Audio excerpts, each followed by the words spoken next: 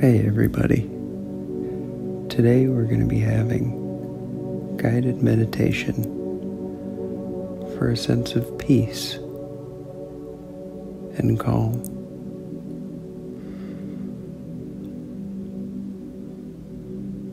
Have you ever gone fishing at night in a small boat that you borrowed from your neighbor Tom?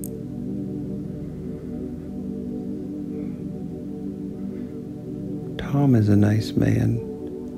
He lives alone, and he loves outdoor activities. He's always offering to let you borrow things, so it didn't feel awkward to ask if you could borrow his small boat to go night fishing in a lake just outside of town. He was happy to let you take his boat. He offered you fishing gear, flotation devices, even offered to make you dinner that night so you could take it with you. A big thermos of soup, he said. My grandma's recipe. Peanut butter soup. You'd never heard of peanut butter soup before, but you didn't want to be rude, so you accepted his offer. And now you're out on the lake in Tom's little boat, sipping a piping hot cup of peanut butter soup. It doesn't taste good, but it's the thought that counts.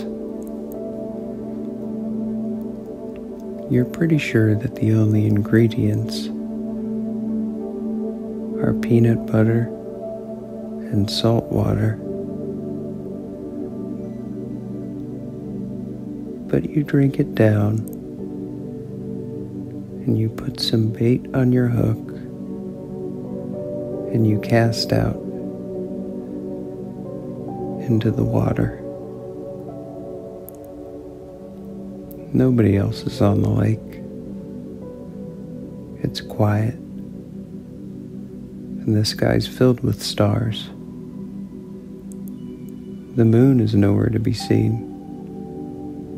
Where could it be? It doesn't matter. You sit in this small boat while the water laps against the sides, and you feel calm. You forget about the difficult day you had at work today.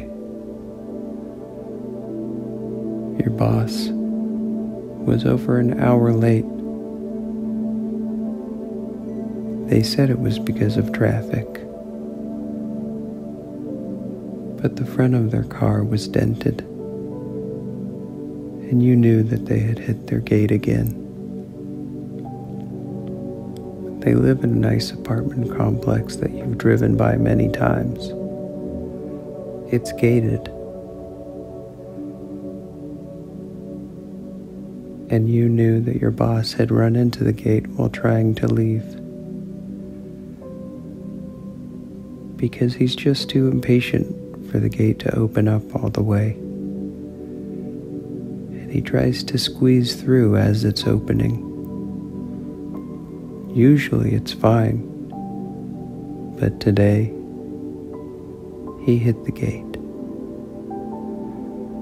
So he was in a bad mood and an hour late, and he was taking it out on you,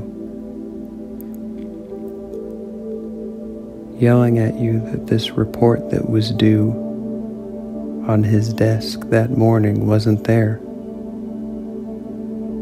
And you explained to him that he never assigned you a report that was due this morning. But he wouldn't listen. He demanded that you have the report on his desk by the end of the day, or he would beat you up in front of everybody. You're no fighter, and he's 6'6"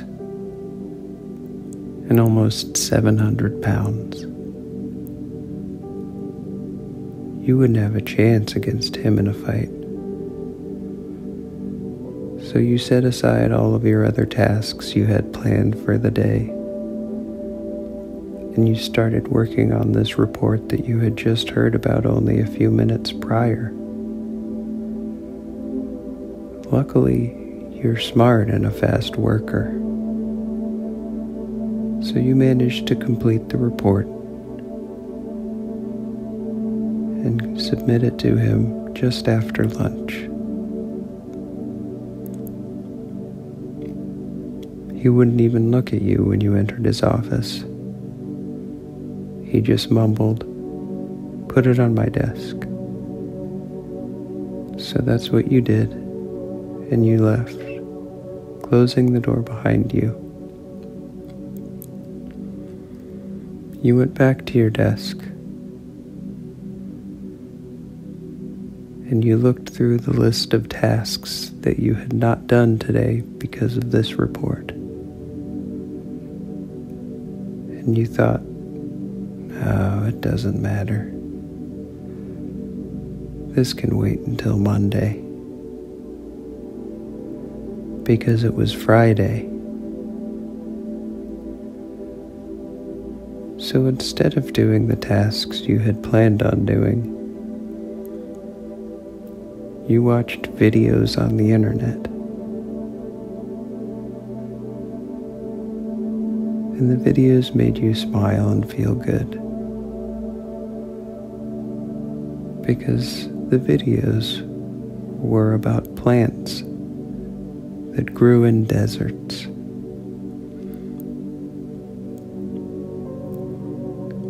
So you spent 2.5 hours watching one video about sagebrush and another video about a little cactus that only ever grows 3 or 4 inches tall. And it doesn't have spines that might hurt you if you touched it.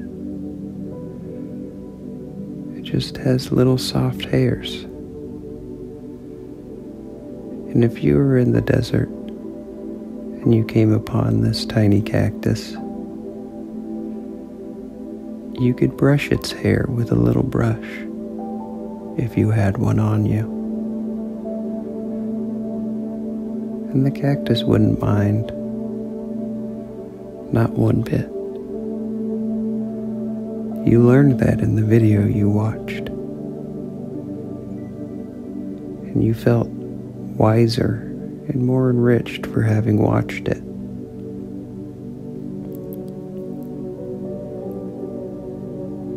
But now you're in the boat, Tom's boat, in the middle of the lake, floating on at least 100 gallons of water. It's hard to judge how much water's in a lake, so you don't even try. You just know that it's at least 100 gallons. You've been out here now for almost 2 hours. There's not much wind, and you brought a long sleeve tee, so you're not feeling cold. The fish aren't biting, but that's no problem. You dumped a lot of the peanut butter soup into the water, and you worried that that had either scared or poisoned the fish. But now you don't mind. It's just nice to be out here on this boat at night, alone. It's nice to be somewhere quiet without people around. It's nice to be surrounded by liquid.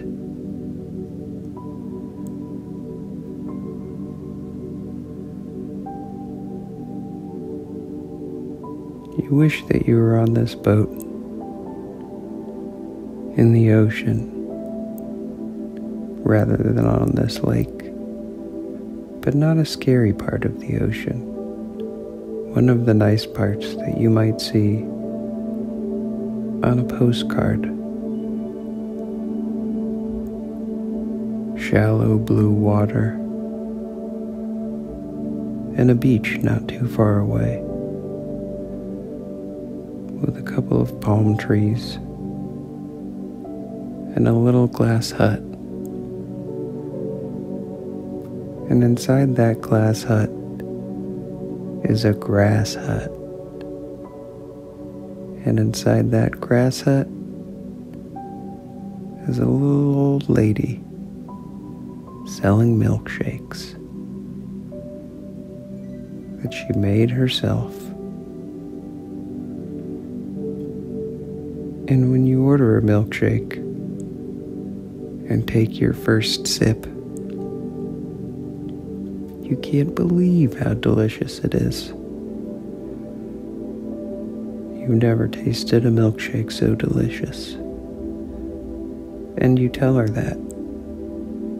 And she smiles and says thank you. And says, move along, because a line is formed behind you. And she has to serve them their milkshakes. She's running a business. She's got 15 hungry mouths to feed at home. No, not children. Lizards, of course. Big black and green iguanas. And they need to eat a lot. So you apologize to her and get out of the way so that the other patrons can order their milkshakes. And so she can afford to feed her 15 hungry iguanas.